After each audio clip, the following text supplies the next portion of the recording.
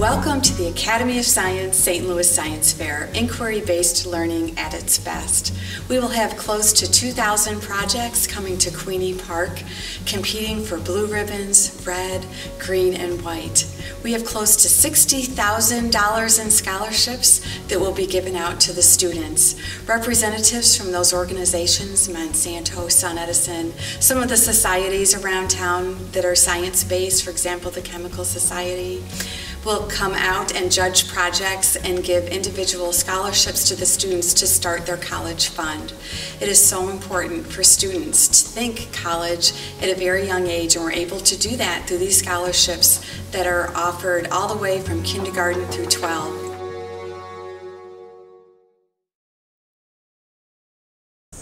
The process of science itself can be so intricate.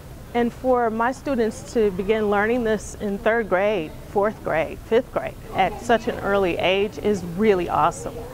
The more students do, the more they learn. So they're learning content, not just process, but they're also learning the content. And when we give students ownership over what they learn, that just makes it even better. It's something that they choose to do. It's something that they want to do. So hands-on, minds on, I love it.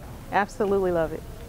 Well, with STEM education being so important in like the 5E model, I mean, teachers are teaching, or they should be, inquiry-based learning every day. And so it's just taking that and, putting it into something that I guess is official through a board or, online with our PowerPoints. And a lot of teachers stopped me today throughout the week, and probably Karen too, and said, what do you think, what can we do? And I actually did say, you already are doing it. You just don't think that you are, but you really are if you think about what you teach every day. And just think about inquiry and what you can do to make it official to send something to us.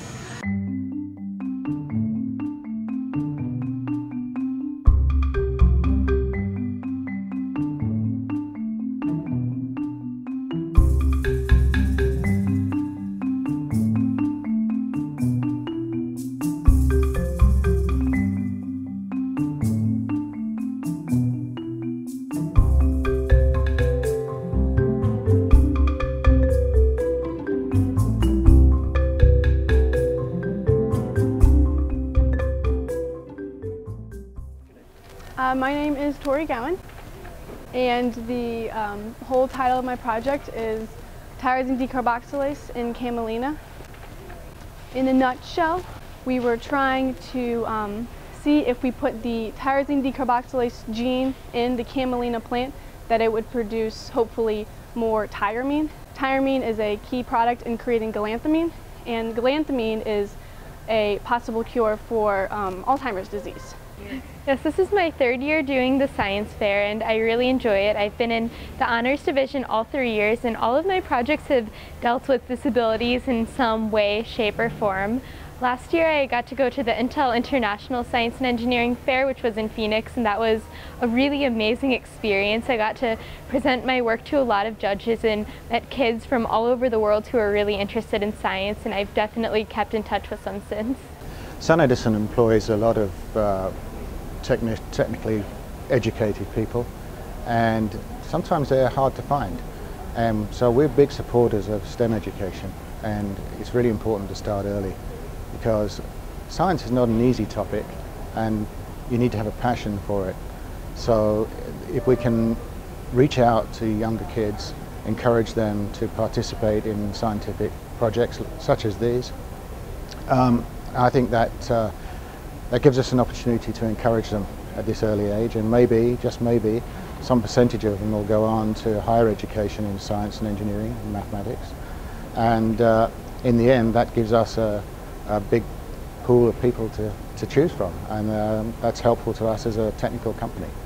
Every single year we come up, the kids will come back with tons of scholarship and recognition, and it's all because of Senator just so strong in the honors section. Most of the employees at Monsanto have a strong interest in being mentors for the students. And so we do get a lot of volunteers from Monsanto helping to judge and evaluate these projects simply because they know that their input is going to be important in helping the future generations. Monsanto and Son Edison have become the sponsors of the Science Fair because they really believe in the future of the next generation of scientists and engineers in the St. Louis area. So every child who comes here, and it's more than 2,000 projects, every child who comes here to this fair has first been in a fair at their own school. More than 200 schools in the area participate. And they've probably been through a fair through their district or their individual school before they come here. So actually, we estimate about 55,000 projects are done every year by students in the St. Louis area. And the top 3% end up right here at the Academy of Science St. Louis Science Fair.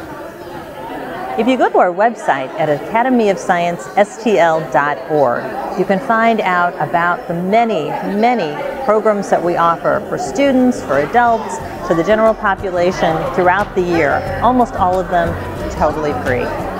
Thanks so much.